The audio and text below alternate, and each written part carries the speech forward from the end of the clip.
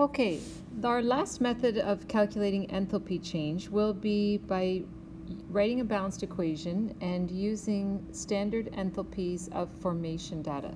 So I'll just draw your attention to the table on page 320, table 1. There you will find reference data that will be provided on the test and exam if there's a question involving standard enthalpies of formation. Okay, so formation reactions are new to you at this point. They haven't been formally introduced in the curriculum yet. So before we can even look at calculating the enthalpy change of a reaction using standard enthalpies of formation, we need to understand what a formation reaction is. So it's very specifically the hypothetical formation or synthesis of 1 mole of a compound from its elements in their standard state. So it's very important that the products have a coefficient of 1. So here's an example, carbon dioxide gas. So you'll notice here that I have 1 or blank, meaning a 1 coefficient in front of the CO2, and the left side, the reactants, have to be the elements that form that compound in their standard states, meaning their state at standard ambient temperature and pressure. So at 25 degrees Celsius at room temperature, 100 kilopascals. So the states of the elements that you know at room temperature. So carbon dioxide is made of carbon, which is a solid at room temperature and not diatomic, and oxygen, which is a gas at room temperature and it is diatomic. So we write carbon solid plus O2 gas. Then we look to balance. Noticing that there's 1 carbon on each side and 2 oxygen on each side, this equation is balanced. If we wrote a formation equation for carbon monoxide, again, it's made from its elements, carbon solid and O2 gas. And now when we balance, we notice there's 1 carbon on each side and 1 oxygen on the left side. Sorry, 1 on the right and 2 on the left. So you might be tempted to balance with a 2. However, we need to maintain 1 mole there. And so if the fractions are a little bit difficult to deal with, then I would suggest you go through this process. So I'll just show the work here. Initially, I'm trying to balance this equation. I notice the carbon is fine. I needed 2 here for the oxygen, which now means there's 2 carbons on both sides. So the coefficients are 2, 1, 2. But for a formation equation, this coefficient must be a 1. So I'm going to need to divide that by 2 in order to get 1. Divide this by 2, which gives me 1/2. Divide this by 2, which will give me 1. So can you see where the 1, 1/2, and 1 are coming from? So essentially you'll probably do this work and then divide by the coefficient in front of the product so that you produce 1 mole of the compound. So go ahead and try to write formation equations for potassium bromate and benzene. Okay, so hopefully you're seeing the coefficients now of 1K, 1/2 Br2 liquid, and 3/2 O2 gas. Again, if you had trouble with that one, just go ahead and balance the equation as you normally would, and then check the coefficient in front of the potassium bromate. If it's not 1, then divide and by itself so that you do have 1 as a coefficient for the product. The benzene, we have 6 carbon solid and 3 hydrogen gas. Notice the states, right? All metals except for mercury are solids. In the nonmetals, we have 1 liquid, bromine, so we saw that show up here. Br2 is a liquid. Iodine's a solid, and both fluorine and chlorine above that in the halogens are gases. Nitrogen and oxygen are both gases as elements, as well as hydrogen. Everything else will be a solid. So know the liquids and know the gases. Everything else is a solid. Okay, moving on. So in order to motivate the development of that formula, I'm going to ask you to draw on your previous knowledge now and first write formation equations for each of these substances here: ammonia, O2 gas, NO2 gas, and H2O gas. So let's start with that. So do that first. So write formation equations, 4 of them right here. Write formation equations for each of these reactants and products. Then check back with the video. Okay, so we have balanced formation equations written for each of the reactants and products in the equation. Now turn to page 320, table 1, and look up the enthalpy of formation, the molar enthalpy of formation for each of these substances. So you'll notice NH3 gas has a molar enthalpy of formation. Now under standard conditions, that's why the little circle is there as a superscript. That just means standard conditions. So the enthalpy of formation under standard conditions for ammonia is negative 45.9 kilojoules per mole. Okay, and you can do that for each of these compounds. You'll notice that you don't find oxygen gas. In fact, you don't find any element in Table 1, and that's because the substance isn't changing. If you're forming an element in its standard state from its element in its standard state, then there's no change in the energy of these substances. And so we don't have a delta H value other than 0. So because it's an element, it's 0. So we can look up NO2 gas as well as H2O gas. So go ahead and do that and jot those down. So you will notice that state matters. Water vapor with a gas symbol and water liquid have different molar enthalpies of formation. And for sure, a change of state, as you've learned, physical changes involve an enthalpy change. And so yes, there will be different enthalpies of formation associated with the different states. So make sure you look up the one that is actually in the question.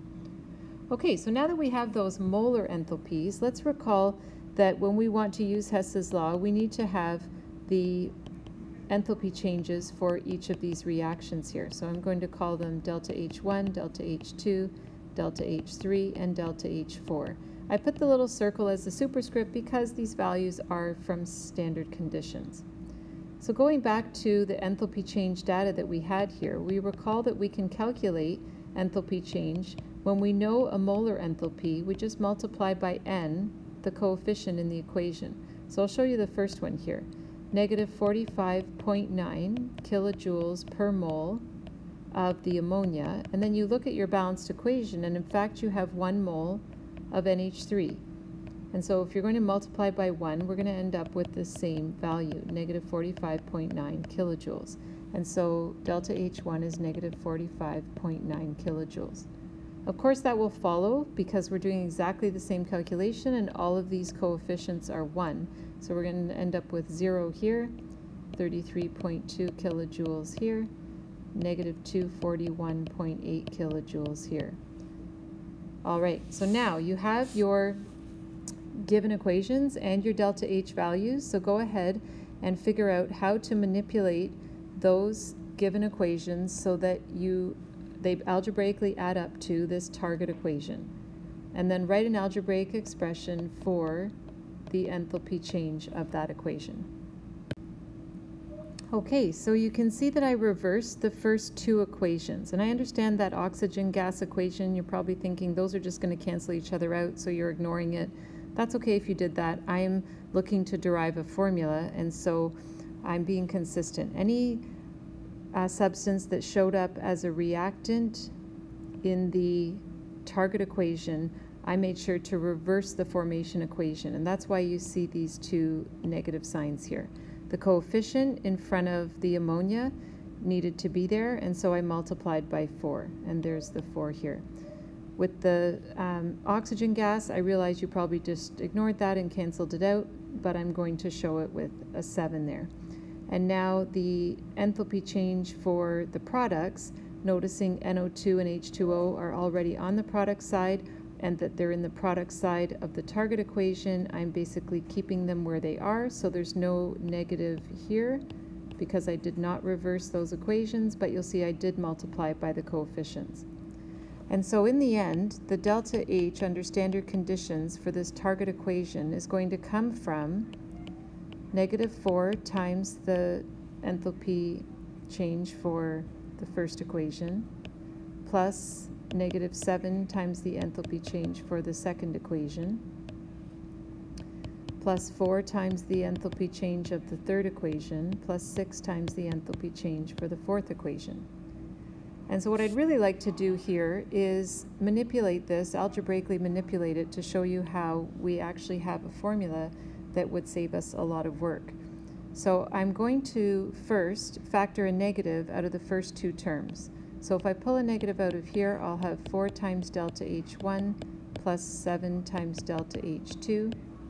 and I'm going to factor +1, if you will, out of the next two terms. And so it looks like this. And now I'm going to reposition these terms. So I'm going to take the negative and what's in the bracket and just write that second. So I'll go back to the 4 times delta H3 plus 6 times delta H4, and then minus the second, or what was originally the first bracket.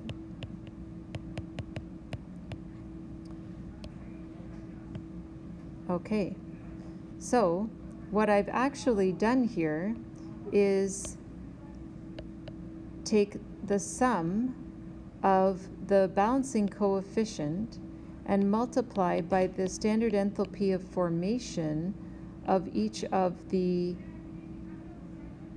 products and subtract that from the sum of n moles in the balanced equation times the standard enthalpy of formation of the reactants.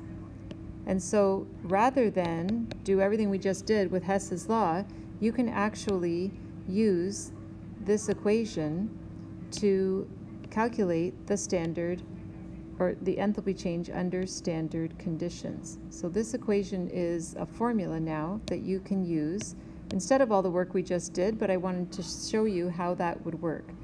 And so for our example up there of 4NH3 gas plus the 7O2 gas producing the 4NO2 gas and the 6H2O gas, if you're asked to find the enthalpy change for this reaction using standard enthalpies of formation, literally just need to look up the standard enthalpy of formation data in the table on page 320, and these, so this comes from page 320, and the n values are the coefficients in the balanced equation. So you just look up those coefficients. So to show you how this is written out then, I'm going to focus on my products first. So the balancing coefficient times the standard enthalpy of formation of the NO2 gas plus 6, the balancing coefficient, times the standard enthalpy of formation of the water vapor. So I would keep doing that. If there were 3 products or 4 products, I would keep going. Then I subtract, open your bracket. Now I look at the reactants. N4, the balancing coefficient, times the standard enthalpy of formation of the NH3 gas plus 7 times the standard enthalpy of formation of the oxygen gas, close brackets. If there were more reactants, I would have kept going there. Okay, and so now I look on page 320 to look up these values.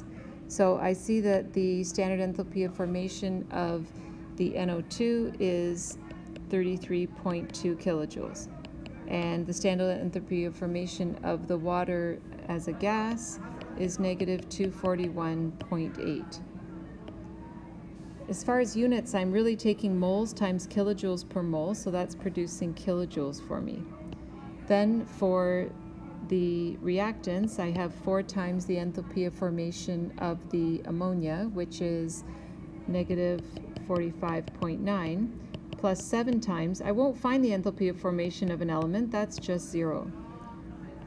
And so now you can complete this calculation to determine the number of kilojoules. And so now we finish with negative 1,134.4 kilojoules. So we have determined the enthalpy change for this reaction right here just by using this formula right here. So we derived the formula, which is why we used Hess's law, but now for all of these questions that'll show up when you're asked to find enthalpy change using enthalpy of formation data, just look up that table on page 320, write a balanced equation, and use those balancing coefficients, and that will give you then the enthalpy change for that balanced equation as written.